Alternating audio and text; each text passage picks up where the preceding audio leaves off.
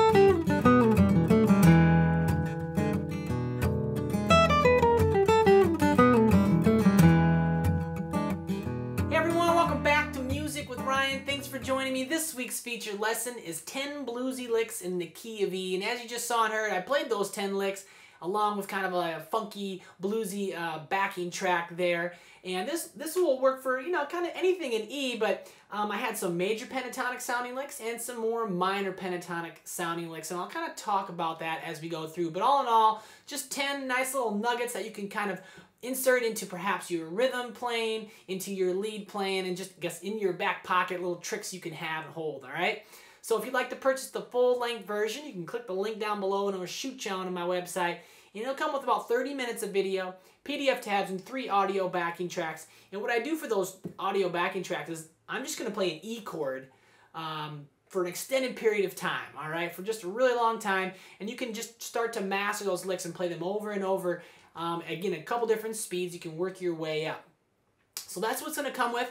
And if you really like the way I teach and approach learning, there is a membership available at my site. There's another link down there, should be. And for a yearly or monthly fee, access my whole library of over 350 video lessons. I come out with one each week. I have 3 courses over there, a beginning course, a rhythm course, and a soloing course. And I also have a video exchange program where you can submit videos to me for critique. All right, it's a nice little feature there. A lot of things going on for a Premier member. Give it a look if you are interested. But for now, we're going to go through the first few licks here for the key of E. And that's about it. Hope you enjoy, and thank you for watching. All right, let's go ahead and start breaking down 10 bluesy licks in the key of E here. And any markings on the bottom of the staff are pick directions. Any markings above the staff, like little numbers, will be left-hand fingerings. Just a few of them here. But yeah, I'm going to break down each. Most of these are 2 measures long, a couple that are just 1 measure, but I'm going to break them down slowly and then tell you exactly what's going on. So here's that first lick, bluesy lick number 1. And it's largely kind of an E minor pentatonic thing, so with the blues note in there. So here we go, 3, 4. I'll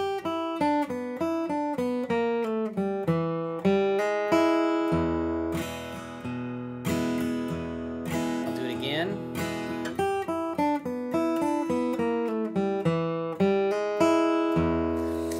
And 2, you know, my backing tracks, again, it's a little bit more of a funky kind of blues, soulful blues than it is. You know, here I was just kind of doing a little alternate bass, strumming.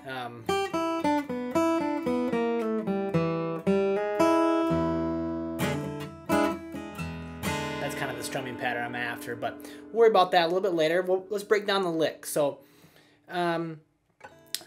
starts on the 3rd fret high E, so 3, 0, next string, B string, 3, 0, and back to the high E, open, 3rd fret B, open B, and then right here, 3 on the G, and and then slide 2. Right, that 2 will be the downbeat. So, and then open G, and then we kind of land on the E note here on the 2nd fret of the D string. That's a quarter note there, as you see. It just, has the stem by itself, so a quarter note. And then 0-1 hammer on the G, and high E, and then coming all the way back down to the low E. It's kind of a big jump there, but totally doable because we're not going too fast. And that's a super common little, again, motif for nuanced acoustic blues, or probably any style blues, but that little, oh, they do it quicker a lot, and we'll do that here in a minute, but just that little hammer on is a little nuance you'll see all the time in several different variations. So that whole lick again, I'll play it all the way. Ready, go.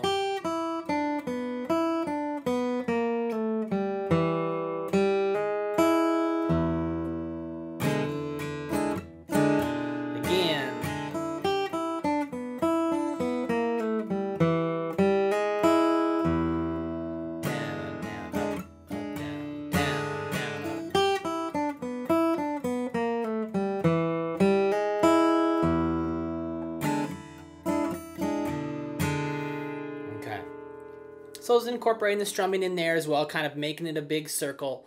And that's what I do for the practice track. So just an E chord with that strumming pattern. And then it gives you a chance just to play these licks over and over top of, again, there's no chord change. It's just an E7 chord the whole time. So one last time, I'll go real slow here, and then we'll move on. Here it is, ready, go.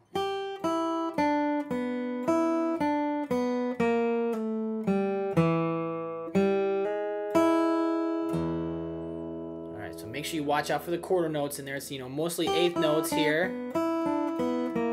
And quarter note. And all that last note means at the end, the very last note on the screen, it's a 0 with a circle around it. That just means a whole note. Okay, it gets 4 counts. And essentially you can stop right there. I mean, you can treat it as the whole note, or you can get right into the strumming, and whatever that strumming pattern may be. You can use mine or others, but that's what it means. It's a whole note, just kind of completing that measure. I'm gonna make sure there's 4 beats in there and so forth. So, all right, so let's move on to lick number 2. Here's what it sounds like. 3, 4.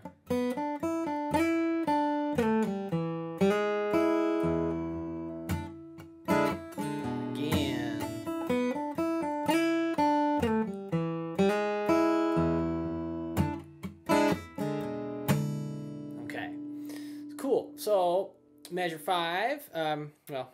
Lick number 2, the start of lick number 2. So we got open B, 3rd fret B, high E, back to that 3rd fret B, and then we're going to shift up to the 5th fret on that same string. Okay, I'm going to do a little slide in there. Back to the 3rd fret. Make sure your first finger's there. So those are quarter notes there.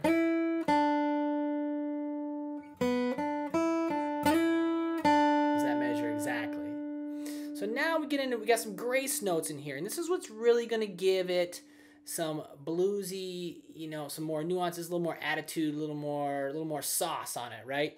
Is some of these slides, these quick hammer-ons, and in this case, in a lot of throughout this lesson, it's going to be grace notes. I have them marked as grace notes. So as you see there's a little 4th, a slash, kind of a little 8th note. It's got a little slash, and that means a grace note. So I'm going to slide from 4 to 2. Okay,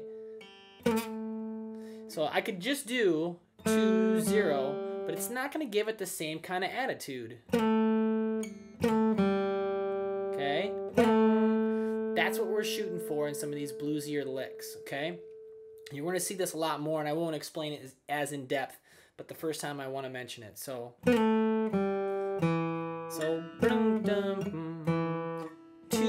0, 2 on the D. It's a quarter note there.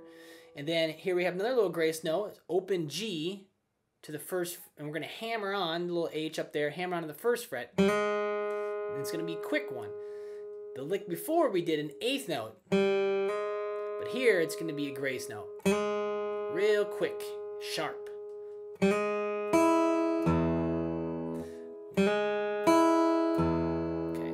that's what it's supposed to sound like.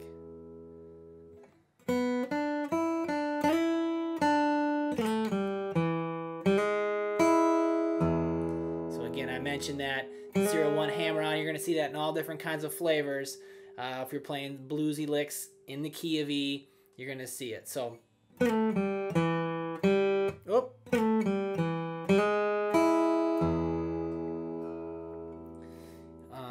And then I do slide here 3 to 5. Back to 3, and then here's our, I'm going to use my second finger on that 4th fret of the G. And then we got a 0-1 hammer on the G string, it's a grace note. Then a quarter on the high E, then we go on the low E. Again.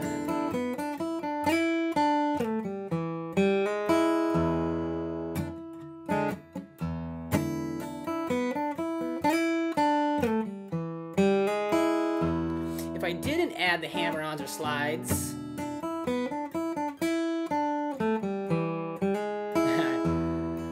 got the last of the 0-1 hammer on there. I accidentally put it in there. But as you can see, there just wasn't as much attitude, sassiness, sauce, whatever you want to call it. So yeah, trying to get some little style points in there for sure. All right, so last time, and we'll move forward. 3, 4, and...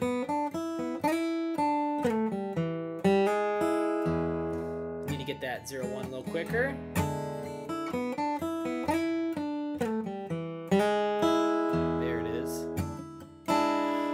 I guess I haven't mentioned, but as far as the E7 chord, I'm fingering my E7 chord like this. And if you have your regular E, take my 3rd finger off, makes it an E7 already, but then I'm adding my pinky on the 3rd fret of the B. That's another 7 note right there, so I have 2 D notes. And that's what I'm using to kind of strum my E7 chord. Okay? All right, so those are the first 2 licks. Let's move on here. Lick number 3. It's a short little lick, but it's very cool and can be used in your rhythm, playing any time, really. So, isn't that cool?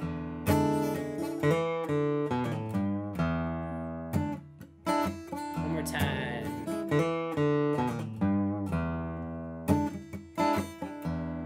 That's a cool lick. So. Right there, I got a hammer on, a little grace note hammer on, 0 to 2 on the D. You know, and already you can see how that just makes a bigger difference than just plucking it, you know. It just gives it more attitude. So it's, and then it's open D. Then I have a triplet here. It's going to be 1 pick for 3 notes. It's going to be tricky. Got a lot of strength here in the left hand. 2, pull the 1, pull to 0. And it might sound a little distant, a little weird if you're doing it really slow. Might get some overtones in there. Triplet, bicycle. And then 3rd fret on the low E, bend, and then open E. And that 3rd fret note on the low E, you can bend. I just have a quarter step bend written in there, and then resolving on the low E open, of course. Most of these are going to resolve on the tonic or the root note, E note here. So you can do all sorts of kind of different bends with that. You can bend and release. You can kind of double bend, kind of get a little wah-wah in there, however you choose. I'd have, for simplicity's sake, just a little quarter step bend. Bend, pluck. Okay? So let's do that lick. 3, 4. 2,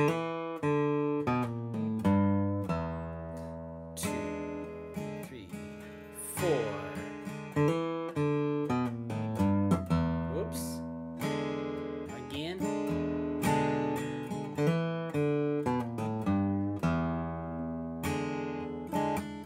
Again.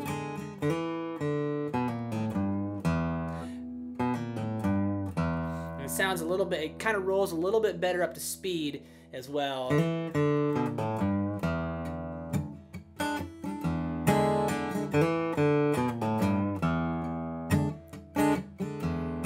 think that's a cool little lick for a short little phrase like that. Says a lot.